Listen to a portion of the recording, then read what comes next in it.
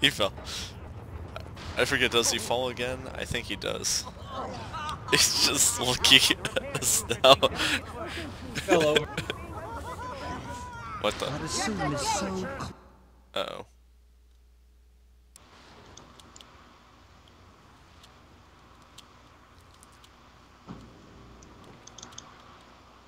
Where are you guys? All the way down here? Recap the White Mantle's origins. I'll watch. I don't know what that is. Wait, what is it? The White Mantle what? Yeah.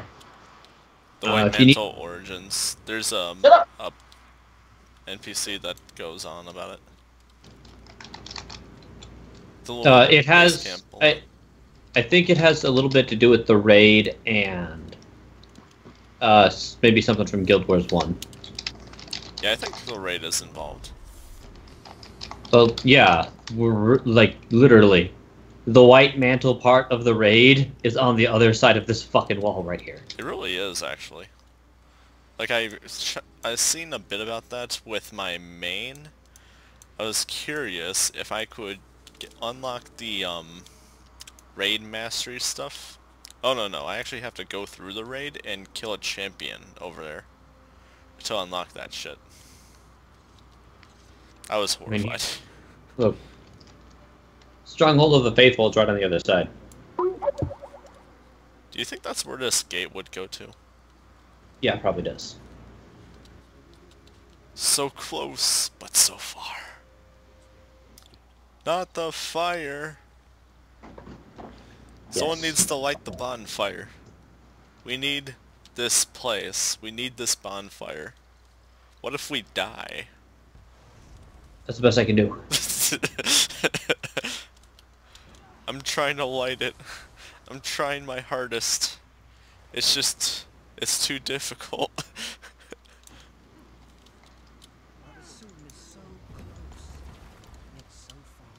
Right. Last one. So were you gonna get like the blood ruby? You know, the little things above their heads don't actually leave before you, or even after you talk to them. Yeah, those little story markers are always gonna be on them. They never leave. Oh, yeah, it drives me nuts. I've been trying to get rid of those said things about the since I spit? saw them. What'd you say? The part about the spit. Part about the spit? When you spit it out and then suck it back in. Oh, What yeah. about- My character said, I never did that. I know. I wonder if one of the races or genders do say it. I don't know. No Sticky, idea, talk to this actually. guy. So, for the lulz, me and my buddy Alex, we basically did a squad thing and tried out Spirit Veil. See how well we could do on just our own. Yeah, we could take basically 2 of these guardians on our own. Like, honestly, they were very easy. I could make Fabio? I could try to mimic one of the walking weeds. I could almost become a male Norn star. I still think that was a hilarious fight. Like, basically, I seen a giant Norn with this giant pink porn stash, and his username was male Norn star. It was just so glorious. So much glory. And he had sunglasses and everything. I could become a goddamn rock. But no, that's just my armor. I can just turn that on and off with this bit. What does this do? Oh. Lights on. Lights off. Lights on.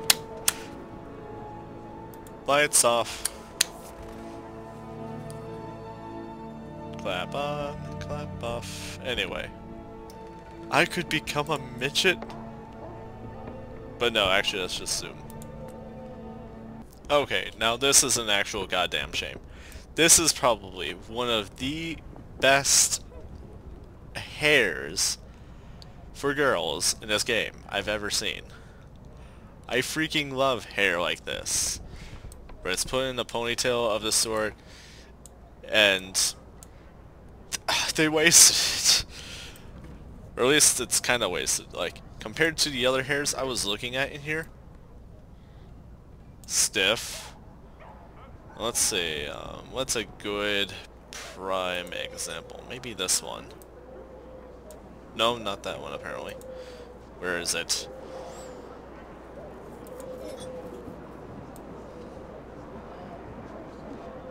You see that? The little waviness effect from turning?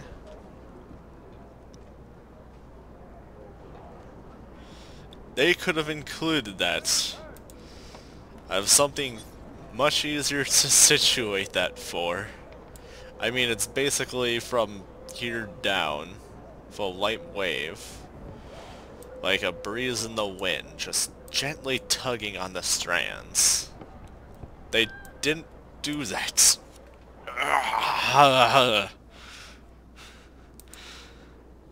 And there's other hair I've noticed that does this. Is this one? No. Well, actually, yes, on the front. Like at the bangs. It's just so disappointing. I'm actually a little depressed about that. Like, even this gets a little light, waviness from movement. What is this?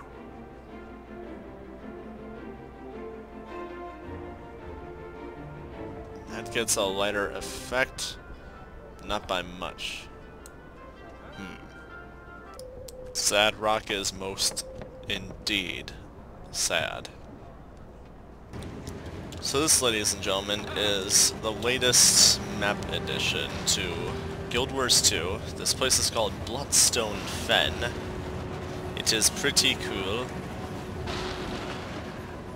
And it's also very dangerous.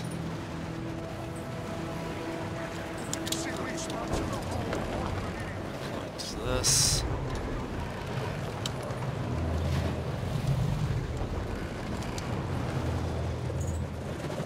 Well, that looks like a thing over there. But I don't care enough about it.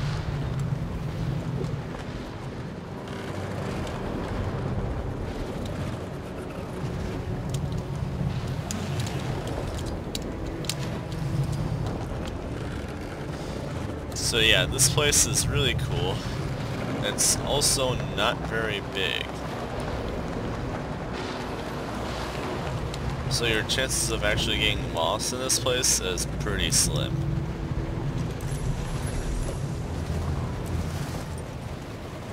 I see I'm supposed to go after that, so over there.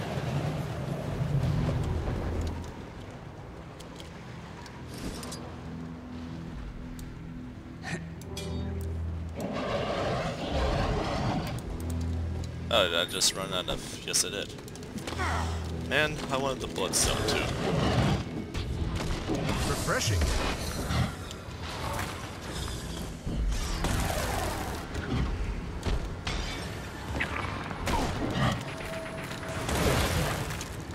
One of these.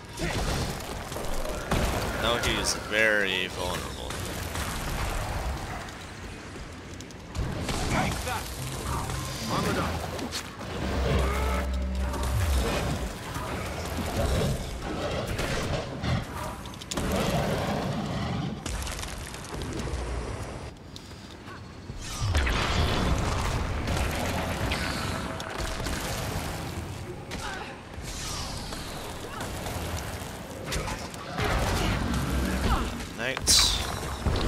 So the enemies in this area are called the White Mantle.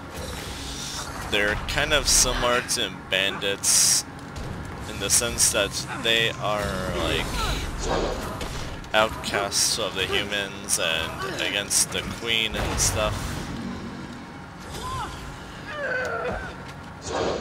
In this place there are literally events around every corner. And it's super easy to catch one.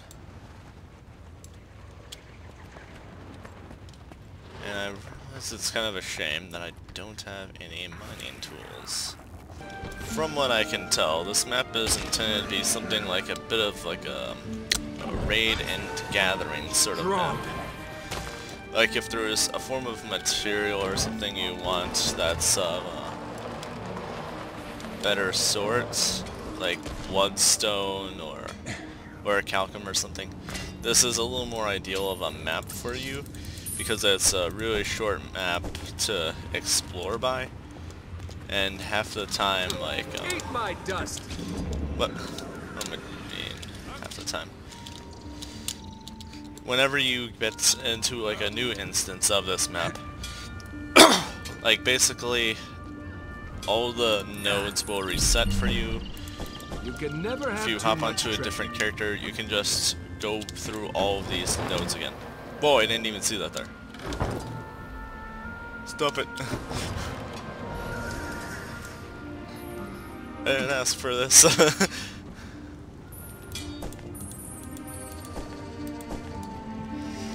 And there's two kinds of little currencies to this map. For starters, we have the unbound magic. Now these can be gathered from killing basically anything. They can be gathered from these little balls in the sky. Like, they're purple. I'm trying to see if there's any other close ones nearby. Oftentimes they're like these little mid-air spots that you can glide to, like you've seen a bit earlier. And then there's another kind of currency, the blood rubies. Now these go for a decent bit for what they are, if you just sell them straight to a merchant, but that's a waste.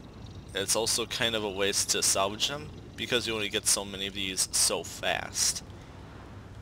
Now, ultimately, you can use those to get half-decent ascended gear, which is not bad at all. Like, not bad at all. Ultimately, this is a good map for grinding out mastery levels, I would say, for Maguma stuff. As well as maybe picking up a few pennies out of stuff to sell.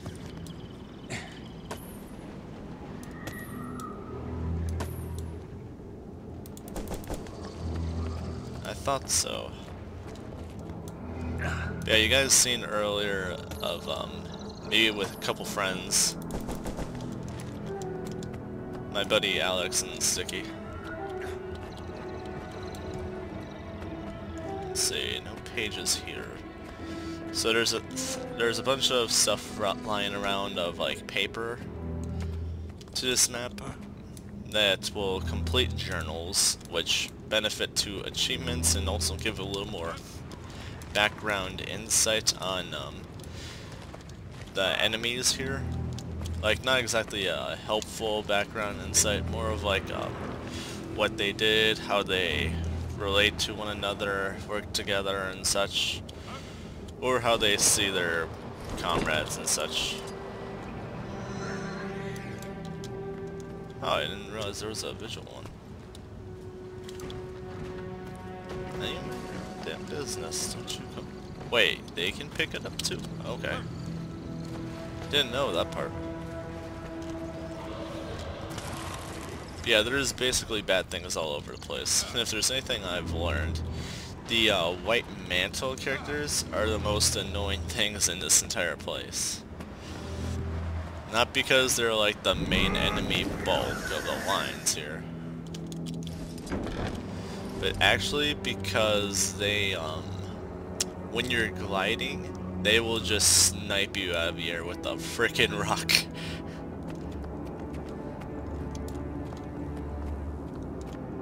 Like, it is actually kind of scary how well they can just see you and scope you out with a frickin' rock. Like, one area in particular gets most people, and that's the maw here. Let's see. Is there a thing to it? Bloodstone maw. Going down a little more midway and below, you are most likely going to just get picked off with a rock. It's like, oh, I see you up there. Sniped.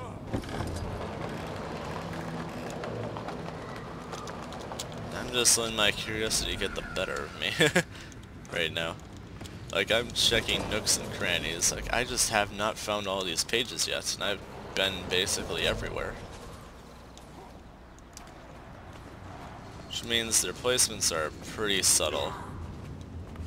Just gonna run this way. Pretty sure there's a guy chasing me, but I don't really care.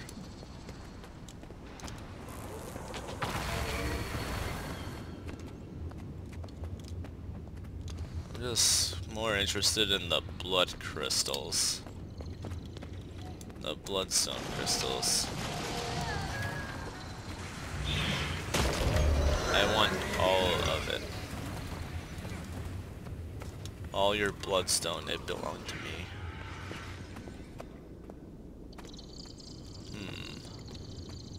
And if I manage to find a page or two in the middle of it, that's also fine and dandy.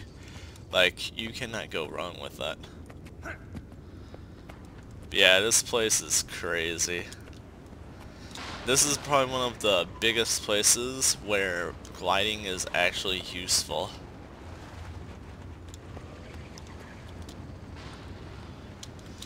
And that's like the crazy part about the whole getting sniped with rocks bit.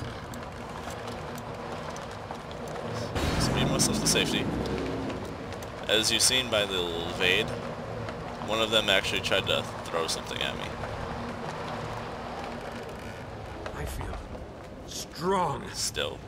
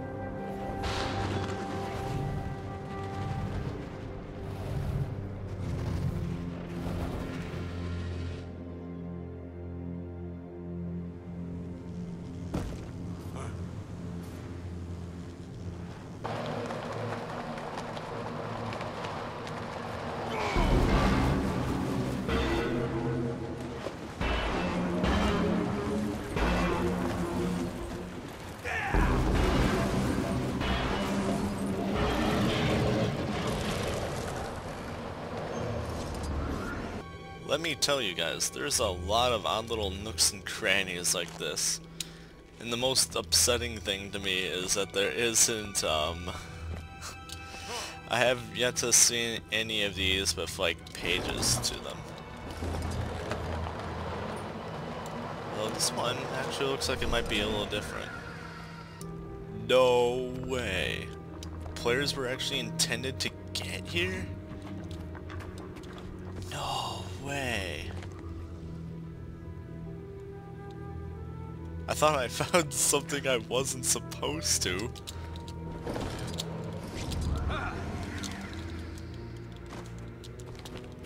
Alright, where do I go to? I guess while I'm at this, I might as well scan the area for pages. On second thought, maybe not supposed to find.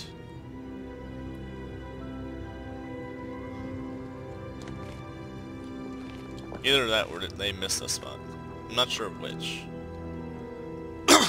I thought I was just finding a clever spot. Whoops. And it has another one of these. This is basically seen through the map, where it's actually unfinished. And where it is.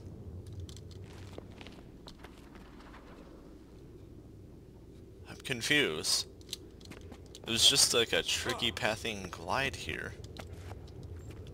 I assumed it was supposed to be done. In fact, it still looks like it is, actually. I love how I just try my hardest to find the simplest of things, and instead I just find crap like this. I don't know how I do that.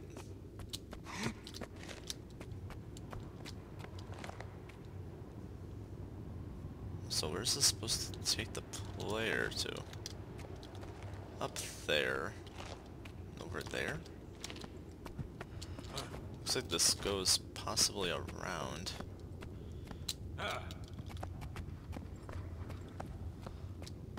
I feel like I'm here ahead of my time.